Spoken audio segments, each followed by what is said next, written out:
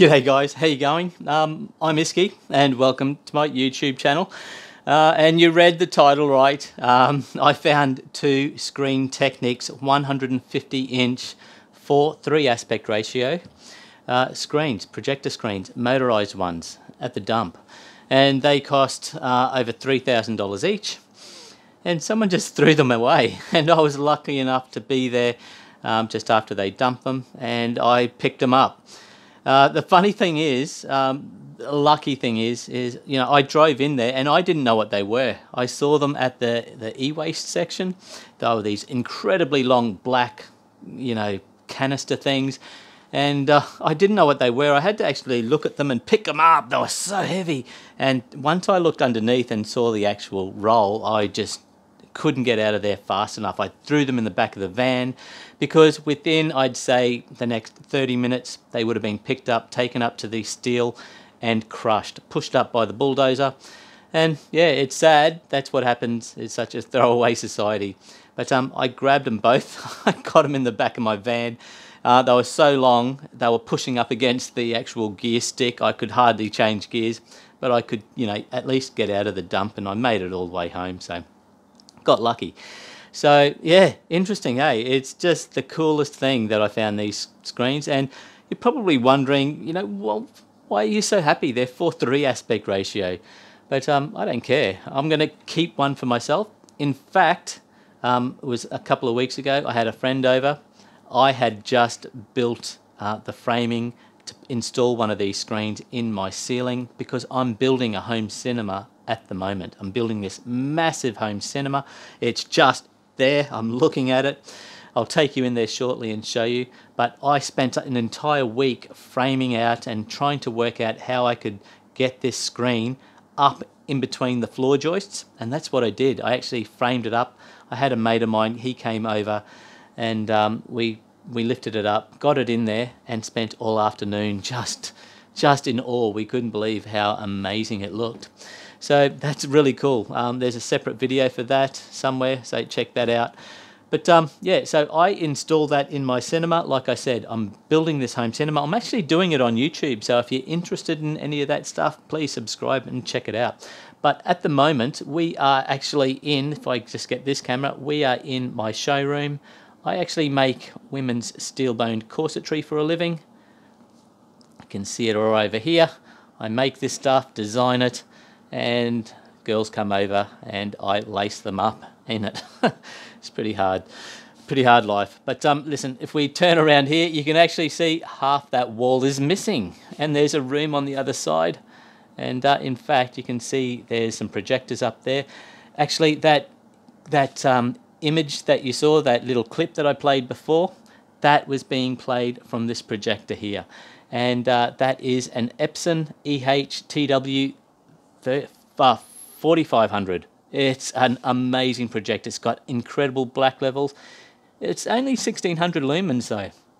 But I'll tell you what, on that massive screen, it didn't seem like it. It lit it up perfectly. So I'm so happy with that. So what I might do is actually bring you down here now. We'll just come down and have a look there. You can actually see I've actually built a frame.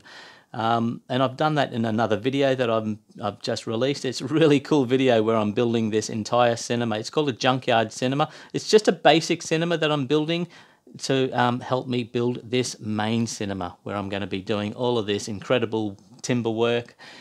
But I do need a screen, an image, and I need the sound, audio, etc. to aid me in building my final cinema. So I thought I'm just going to build a basic cinema to help me build my final cinema, and it's called a junkyard cinema for free. But in the first video of the junkyard cinema for free, I actually built that frame, that screen frame, and I'm actually going to be using this in my final build, in my really good build.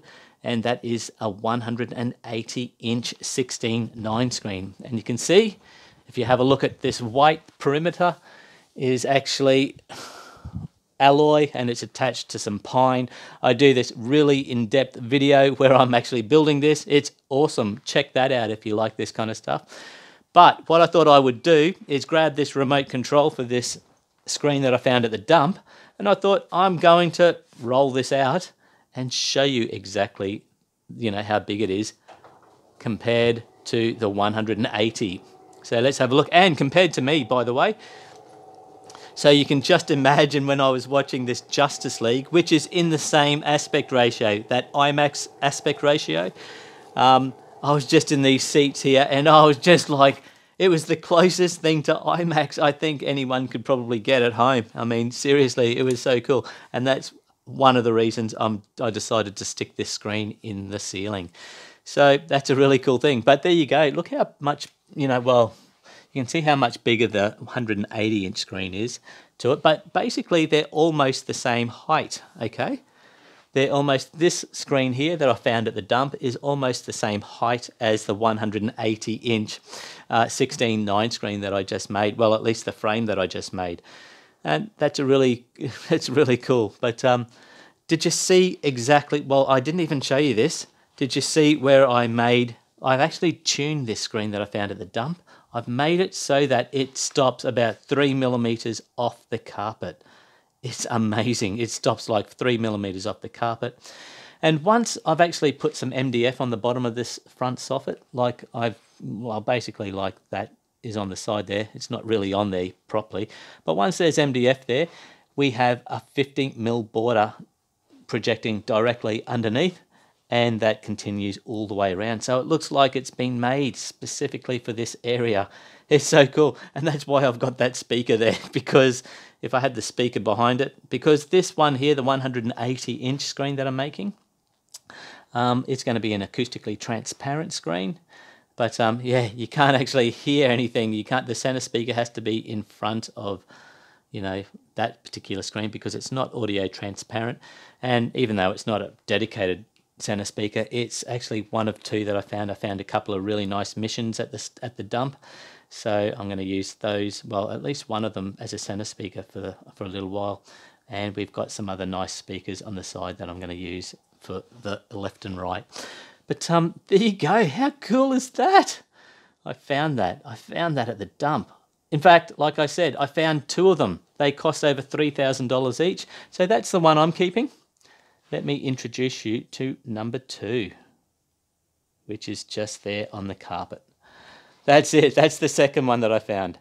Can't believe I picked these up at the dump and got them into the car. They're heavy. You know, you need 2 people to lift these basically. But listen, I've said it in other videos because this channel's all about dump rating and home cinemas and so forth. But when you're at the dump, you turn into a bit of a He-Man. You get all this adrenaline and you can pick stuff up that you normally wouldn't be able to pick up on your own and get it away. So the interesting thing is when you actually get home, you can't lift it because you don't have that adrenaline anymore. You basically, I have to go next door and get my mate, my neighbour, to help me pull stuff out. He's always saying, well, how did you get it in here? And listen, I had all this adrenaline, mate. I had all this adrenaline. So it's actually pretty funny. But so that's the second one. Now, I'll tell you what the deal is when I found these screens. Now, my screen was fine. Well, no, my screen, it was exactly like this screen, to be honest with you. But my screen worked fine once I got it going. But check this out. You can see here, this is where the power cord was. So whoever tossed them, they actually cut them at the base there. They cut the power cord off. Which for me, it's not a big deal. That's what I do in this channel. I find this cool, you know, gear and I fix it, and that's just a standard thing that I do. So I replaced that on my lonesome, did it myself, and that was easy. That was simple.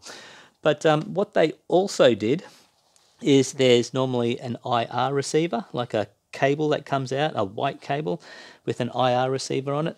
Well, they cut that as well. So I had to buy one of those, and I think I paid $30 for that on eBay. I found one, so it was a brand new one someone was selling. I found these screens over a year ago now.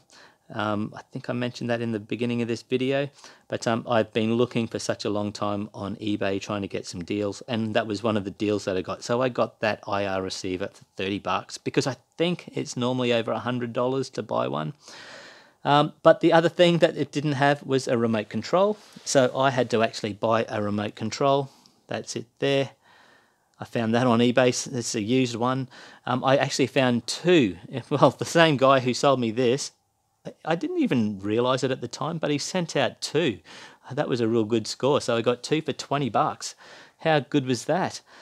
And the other thing that these screens didn't come with, actually, was brackets, wall mounts.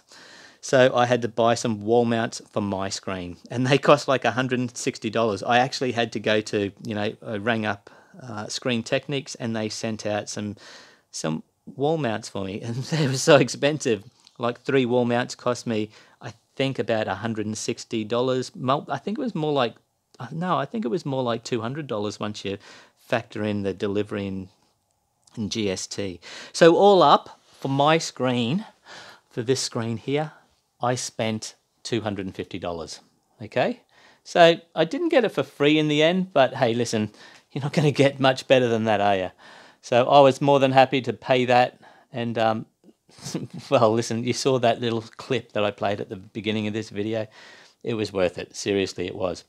Now, the other thing that I'm going to be doing is I'm actually going to be doing a set of videos, YouTube videos, on this particular screen here. In fact, I've made them already.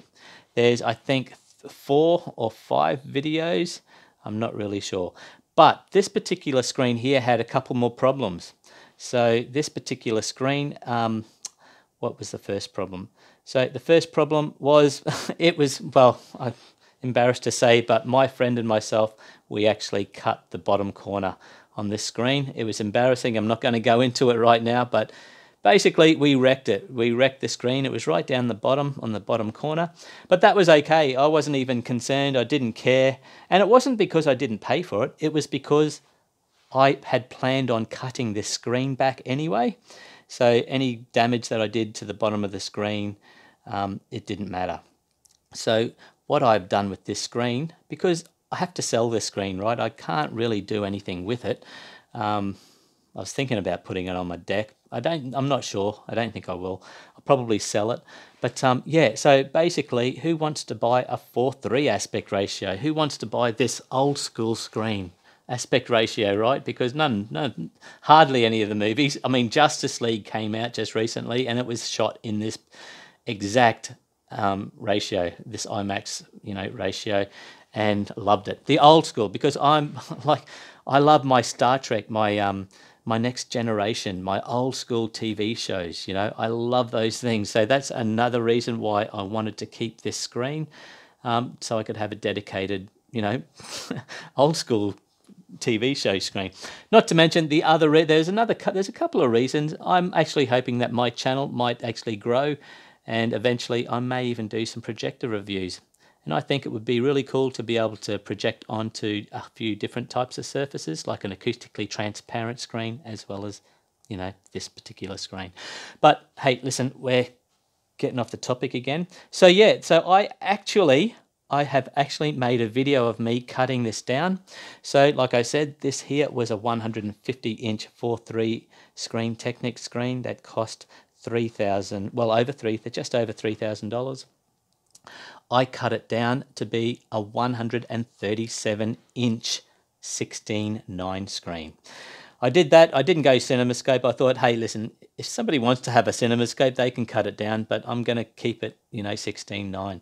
So I did it, and it looks amazing. I couldn't believe how well it turned out. In fact, you wouldn't be able to tell the difference between what I did and the factory. It looks factory. It looked so good. So that was a really cool thing that I did that. So there wasn't any videos on YouTube of anybody else doing that. So I pioneered doing that as well. So that was really cool. I'll actually stick that video on shortly so you guys can see that. So if you're interested in doing that, please subscribe and check it out. The other thing, there was another issue with this screen, and this is the reason why we actually damaged the bottom corner. And that was that this screen, actually, the motor was stuffed.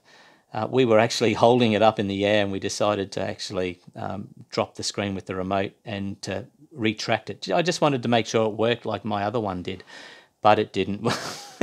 It actually went all the way down, but it didn't come up, and we were just left holding this screen, and it's so heavy. Eventually it dropped.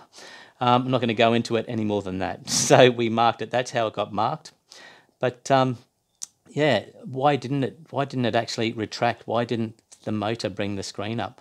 Well, I worked out that it's a motor issue, and I knew exactly why. There is something in most of these electrical devices that have motors in them called a start motor capacitor. And the capacitor was just done. It was dead. It needed to be replaced. And those things only cost a few dollars. And so I actually, sent Screen Technics an email asking them a little bit of advice. I mean, is the motor capacitor inside the motor itself, or is it on the outside? I just wanted to get a heads up. And they asked me to call them back, and I did. And they said, listen, they didn't really tell me anything, to be honest with you. They just wanted to sell me a new motor. And I was like, hang on, how much is a new motor? And they were like, $350, which is more like $500 when you add on the, oh no, it's more like $450 when you add on the delivery, because they're so heavy, as well as the GST. So $450 they wanted to charge me for a new motor. And I said, hey, listen, I can fix it with just a capacitor. I mean, I'll fix it for a few bucks. And in the end, I made a video of me doing it. It was another pioneer video. I've never seen anybody, replace a start capacitor in a projector screen. And I'm sure there's tons of these screens out there that need that. I think that video is going to be really popular. So I actually replaced it. It was a really long video though, because it was me trying to work out how to do it, because it was the very first time I've ever done anything like that. It took like easily 2 hours. But I've cut it down to about an hour-long video of me doing it, and then there's another video of me putting it back together. But yeah, it was a long video. Hey, listen, I'm actually going to do the same thing to my screen. I'm actually going to replace the capacitor in this screen here. And now that I know how to do it, I'll tell you now, it will be an extra 2 minutes work than if you were to just replace the motor. Because, hey, listen, you have to go into these. If you have a problem where your screen's not going up, it's definitely the start capacitor, more than likely the start capacitor, right? So if you're going to replace the motor like these screen companies want you to, they just want to make money basically. But if you're going to do that, you have to pull the motor out anyway. So why don't you just spend an extra 2 minutes and just replace the part that's damaged? It's the capacitor, and they cost $30. So I fixed this screen for $30. That's it. I was so disappointed when I found out that they wouldn't sell me a capacitor, and they wanted to basically charge me $450 to fix it. So we pioneered. That's done. Hopefully I'll get those videos out soon, and I'm sure they'll be popular. So check that out if you've got a motorized screen, because you never know, that might happen to you. Hopefully it won't. But yeah, I'm going to be making another video on me doing my screen, replacing the capacitor in my screen, because I know what to do now, and I'll show you exactly what to do and how much easier it is. But there you go, guys. I'm just going to keep this one short. That's my 2 Screen Technics screens. I love them. Can't believe someone threw them away. And but I'm glad that they did, to be honest with you, because I have my dedicated home cinema IMAX screen, basically, haven't I? And Star Trek screen. Awesome. A-Team screen. The original Battlestar Galactica screen. I could just keep going. But there you go. Thanks for watching, guys. Please like, comment, and subscribe, and I'll see you on the next one.